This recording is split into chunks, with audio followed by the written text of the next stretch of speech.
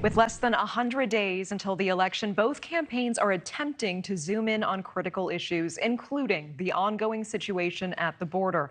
Republican vice presidential nominee JD Vance hitting the trail in Arizona this week as he and former President Trump are trying to paint the Biden-Harris administration as weak on immigration issues. You can see him here speaking from the southern border earlier today.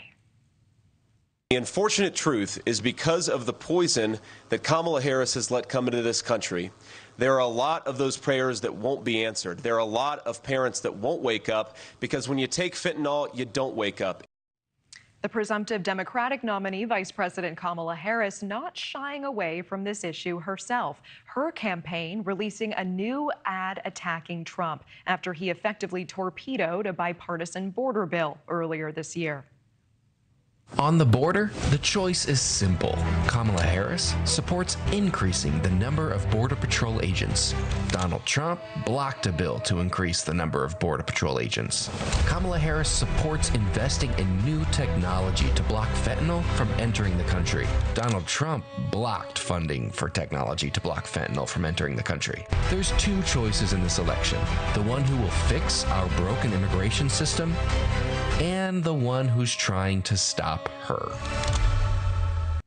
The border likely to remain front and center as the campaign rolls on. And News Nation's Allie Bradley is on the ground for Vance's border visit today and had the chance to speak with the senator one-on-one. Here is some of that conversation.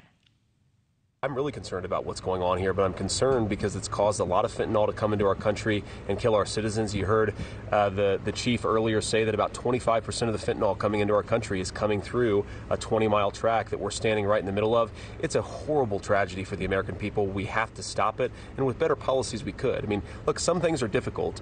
Border enforcement is common sense. You just have to empower the Border Patrol to do what they need to do to stop this terrible crime from happening. If you do that, you solve 90% of the problem.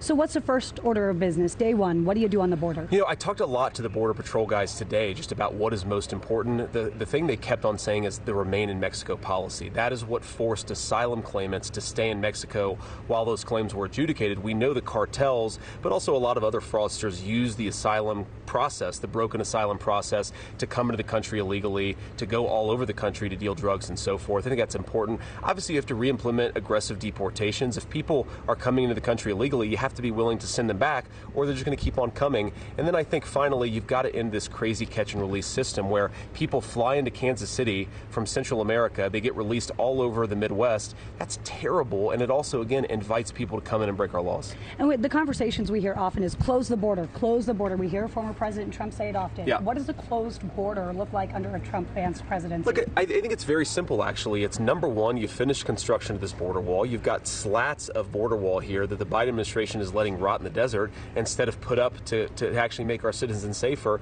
I think it's re-implementing deportation so that when people do come across illegally, you send them back and say go through the proper channels. You're never going to, of course, eliminate every illegal border crossing, but if you look, I don't know if we still have the chart up here, but if you look at that red line there, that is as bad as it got under the Trump administration is still way better than the low point of the Biden administration. We just got to get back to common sense. It's not that hard. And we will have a live report from Allie Bradley, live from the border, coming up in our next hour. Thank you for watching. Go to newsnationnow.com to find News Nation on your television provider. And don't forget to click the red subscribe button below to get more of News Nation's fact-driven, unbiased coverage.